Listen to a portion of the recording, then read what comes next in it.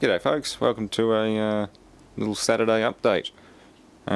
First order of the day, I was hoping to get straight out into the daywoo, but I got a little emergency call out. A friend of mine just came over, and some of you might recall me working on an air conditioner on a rooftop. I replaced a cap.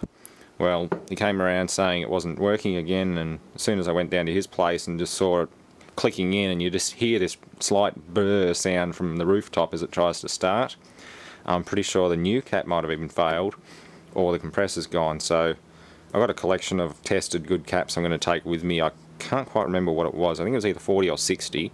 So I've got a variety of good run caps that I know are good. And I'll try changing the cap out. If that fails and the compressor's actually locked up or something like that, then it's going to be a whole unit replacement, and I'll just hand the job off to our local contractor. So yeah, let's get out there and go for it. I'll bring my multimeter and all the other gear. I'll just grab a carry bag, toolkit, and away we go. Field kit.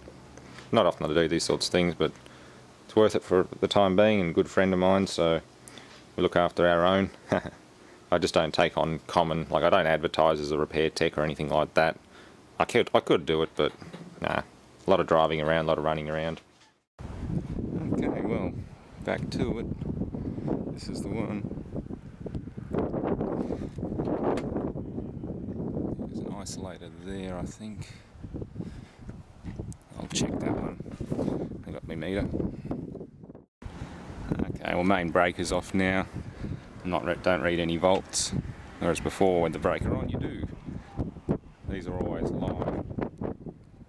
Oh, that's degraded. It should have been put inside a line set. I don't know who installed this, but they did a bodge up job of it. Well, there's your problem. That run cap looks a bit sad.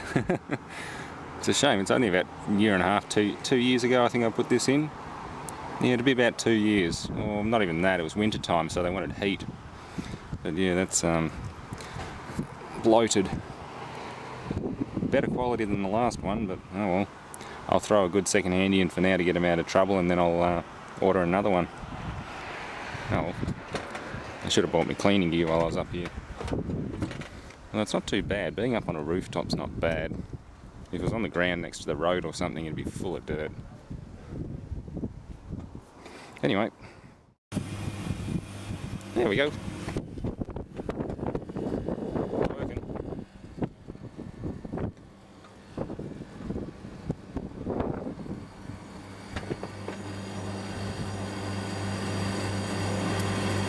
Yep, working. Beautiful.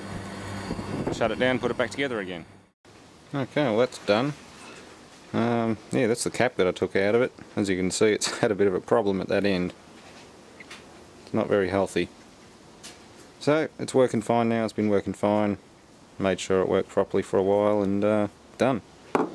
Anyway, onwards with other little projects, because I got the computer and everything out, and that's working very well. A few teething issues with drivers, but that's all sorted now. It works very well, so I'm going to tidy up what I had out here and put all the loose bits and pieces back in the new mainboard box and be done with it. I can get the Intel server set up next. That'll be a separate video. What else for the update, I guess? Yeah, I'm looking at breaking down the front end of the daywoo next, so when it cools down a bit anyway. It's still pretty damn hot out here. And it's going to be until the next Thursday. 30, 30, 37, 32, 36. Lots of nice hot weather. I mean, it's not a bad thing, it's just a bit much at times. So anyway, thanks for watching. Hope you enjoyed the little update and field trip, and stay tuned for more.